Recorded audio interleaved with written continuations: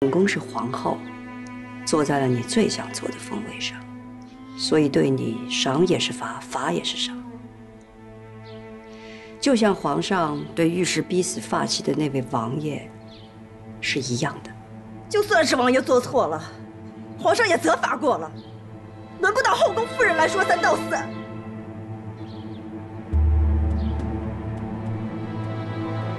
皇后娘娘够宽宏大量了，作为嫔妃，说话不用敬语，还穿着正红冲撞中宫。嘉贵妃，你再尊贵，再远道而来，你也跟咱们是一样的，都是妾罢了。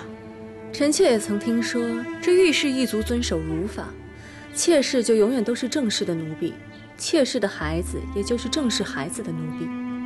怎么嘉贵妃离开了母族，就尊卑不分了呢？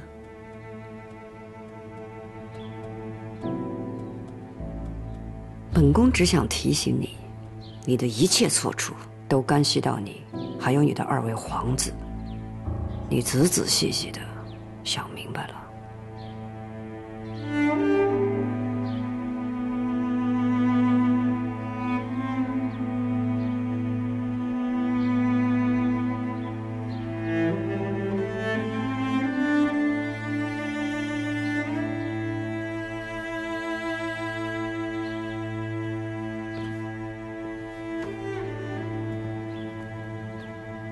嘉贵妃，您别再挣扎乱动了，否则就是您自己不小心伤的耳朵。再说了，您规规矩矩一些，奴婢很快就给您带上了，您也少受些罪。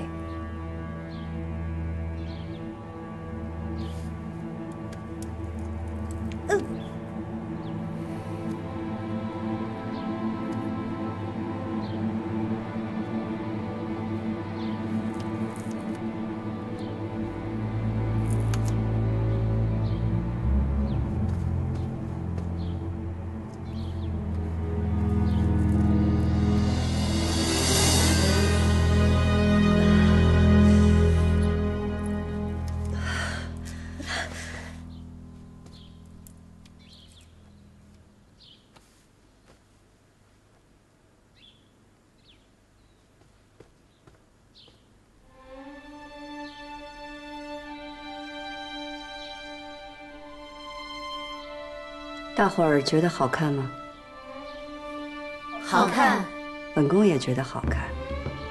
不过，疼吗？皇后娘娘明知故问。疼就好，疼才记得教训。丽熙，你可要回去好好的照顾嘉贵妃啊，别像珍珠一样，一个不小心便被打发了出去。珍珠有御氏母族可回，你可没有。是。嘉贵妃，您的眼泪珠子太珍贵了，要留，别留在奴婢面前。在奴婢心里，您的眼泪和屋檐上滴下的脏水没分别。但您若要把您的泪珠子甩到皇上跟前儿去，那奴婢也得当着各位主的面回清楚了。皇后娘娘给的是赏赐，是奴婢给您带上的。若是伤着碰着，您尽管冲着奴婢来，奴婢没二话。但您若要把脏水往皇后娘娘身上泼，那您就歇了这份心吧。满宫的嫔妃主都看着呢，这是您自己愿意承受的，不为别的，只为您自己做过的那些亏心事，这也是该受着的。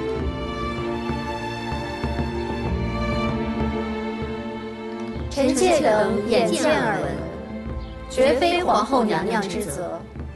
容佩，去把本宫赏给各宫的礼都拿上来吧。是。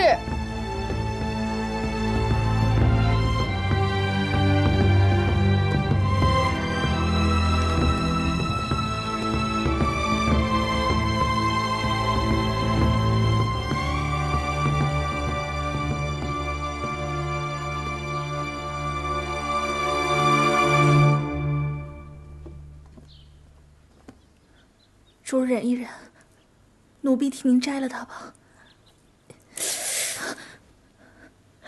别摘了。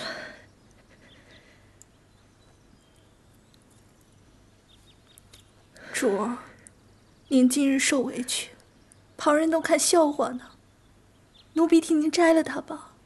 张王败寇，他羞辱我也便罢了，他竟然平白无故的提起王爷，王爷也是他被提的。不成，我要带着这个去见皇上，我绝不允许他在皇上面前对王爷说三道四。今日皇后娘娘只是训导你，动手的是容佩，皇上要怪也是怪不到皇后娘娘头上的。我咽不下这口气。主，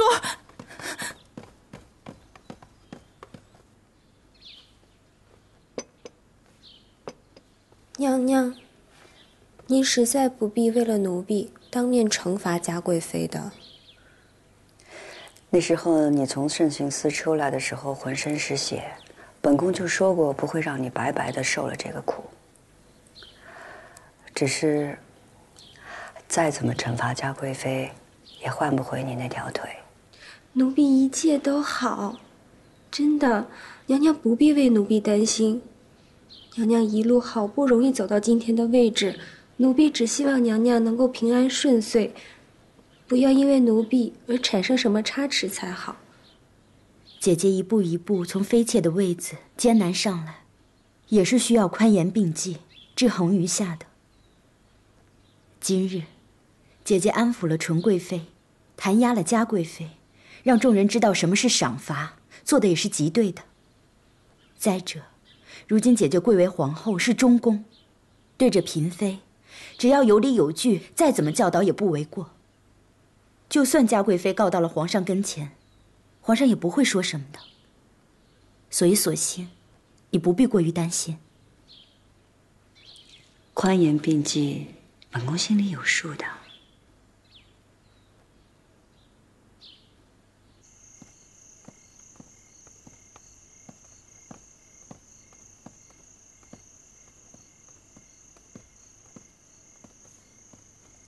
臣妾给皇上请安。啊，如意啊，你怎么来的这么巧？正想去瞧你呢。来，坐。那臣妾和皇上是心有灵犀了。那可不，皇后娘娘来的正是时候。皇上听嘉贵妃聒噪了半天，怕也是累了。臣妾正好熬了百合羹，皇上尝尝。哦，百合好啊，百合寓意呢百年好合的意思，是个好意头。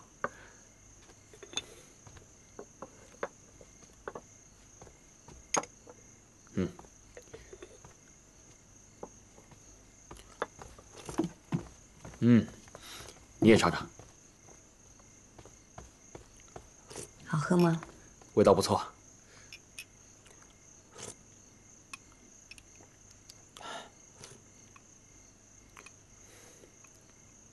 如意啊，方才嘉贵妃来养心殿见朕，哭哭啼啼的，说你弄伤了她的耳垂。